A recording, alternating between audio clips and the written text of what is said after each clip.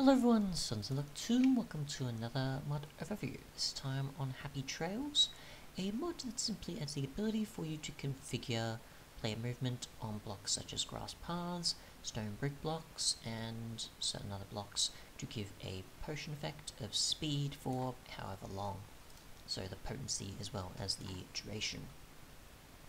There's a bunch of commands that you will be using to do this, as well as obviously commands to sort of determine certain debugging information, and you will want to be an operator on a server or have access to creative to access these. So let's go into the game. Now we'll clear that so we don't need it. You can see the following commands here. So there's debug level, which if we cover now, you can see that 0 is off, so no debugging information will be displayed at all. There's 1, which is logged, which is obviously giving debugging information and then also adding it to a text file. And then there's chat, which obviously is debugging information set to your chat as well as the text log file. Other than that, which we already have it set up to 2 anyways, so I don't really need to show that. But there is obviously just the obvious of 0, 1, and 2 there. We go to set trail speed. If we wanted to, for the actual grass blocks we're on, we could set this to whatever sort of number. I think 99? I can't remember the maximum, unfortunately. 11, sorry. So 11, you can see 12 there. So if we wanted to set the grass blocks that we're on to 11, we could. I've already set the grass path to 10, so you can see here, FOV change, and then speed 10 for 2 seconds. So if I were to actually change this, then we'll go to the following there, and we'll set this to, say, 5, and then we'll try, nope, so we can't change the seconds, and you can see it now drop to speed level 5. Anytime we're on the grass path, anytime we're not on it, it obviously won't give us that effect. If we jump back on, it'll give it.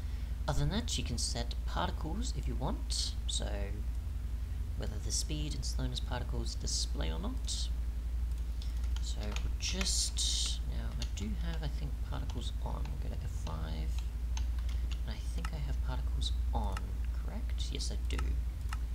So if we go to HappyTrails, we go to particles on, we can set this to true. You can see the effect appearing there, as well as it appearing on my character. If we obviously turn it off, it will completely remove it, as well as possibly the display in the top right corner, compared to how you would usually just see it in your inventory. Anyways, so set it to false. You'll see it removing the particles, but it's still appearing in your inventory to let you know it's not displaying in the top right still. Like a typical potion effect would, of course. Other than that, we have info, which allows us to see the actual information and obviously work alongside the debugging level that we set.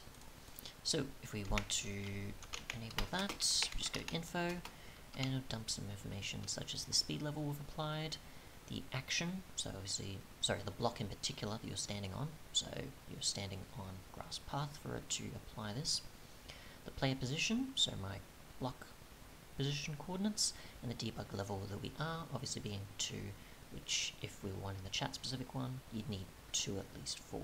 Anything lower than that, it'll be obviously showing it only in a text file or off. So there's that. We can also do this for ones we haven't set, such as the grass block, and obviously it'll say speed level 0 because we're not applying one to it.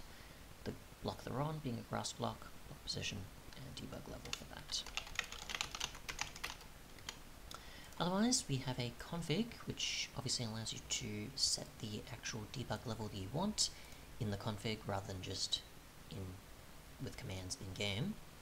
The particle-specific one you can set, and there's also other blocks that can be applied to this.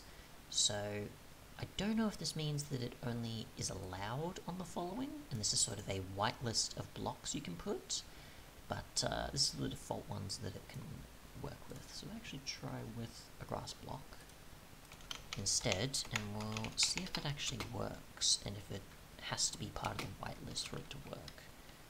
Let's see, we'll try say 2 for example, and it seems it is on the grass block. Somewhat. So that is interesting. So it seems you can still set it, but the default trail blocks are the following. And then there's also the positive and negative, so my guess is that's sort of priority or so? I'm not 100% sure on that. But either way, it's a string that you can consider. Other than that though, thanks so much for watching, and goodbye.